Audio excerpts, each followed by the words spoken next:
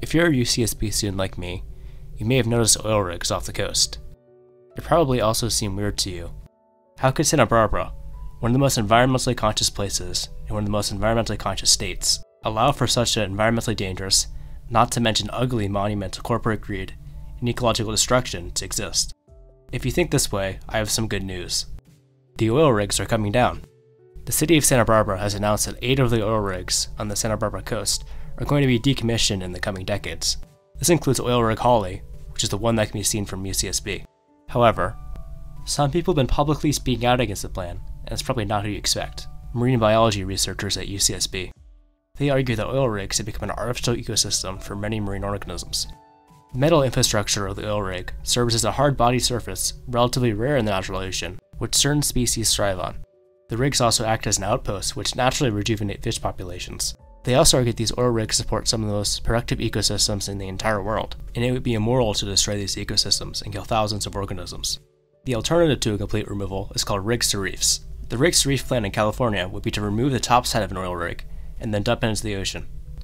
Proponents of rigs to reefs argue that this program has already been successful in Texas, Florida, and other parts of the world.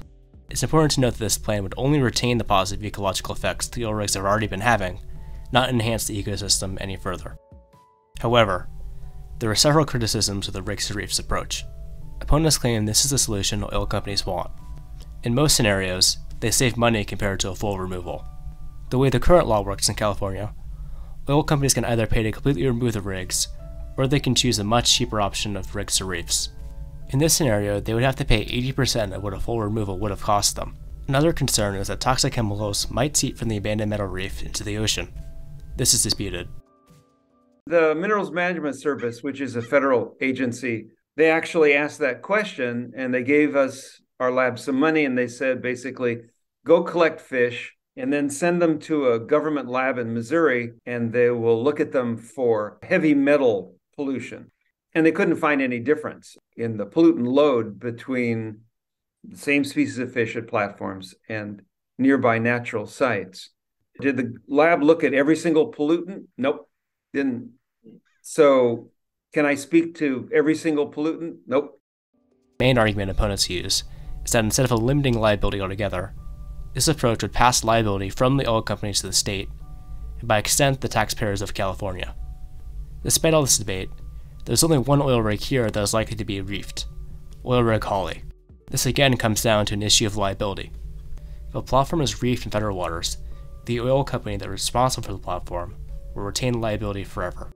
This is a risk for the oil companies, and they'd rather just remove them entirely. Holly is different because it's in state waters, and is currently owned by the California government, which can do whatever it wants with it. Ultimately, I think supporters of both full decommissioning and rigs to reefs have good arguments, but it can often feel like the two sides are speaking past each other. The essential difference in opinion comes down to two different perspectives within the environmental movement. One is that human involvement is inherently bad for the environment, which would be better off left alone. This is a very common sentiment within the environmental movement. This group would say that it is philosophically wrong for humans to intentionally leave debris in the ocean for any reason. The other is a group that says human infrastructure can and should improve things like ecological health and diversity beyond its natural state. On the East Coast, over 13,500 concrete oyster castles have been installed onto the coastline. The result has been a massive recovery of a species in crisis. Similar projects have been done in China and Japan for both environmental and commercial purposes.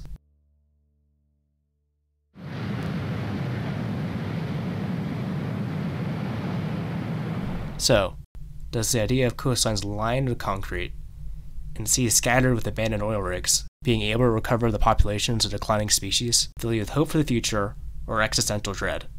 Whatever your opinion is, as a UCSB student and major stakeholder, I think you should at least be aware of these issues in the context of our Oil Rig Holly.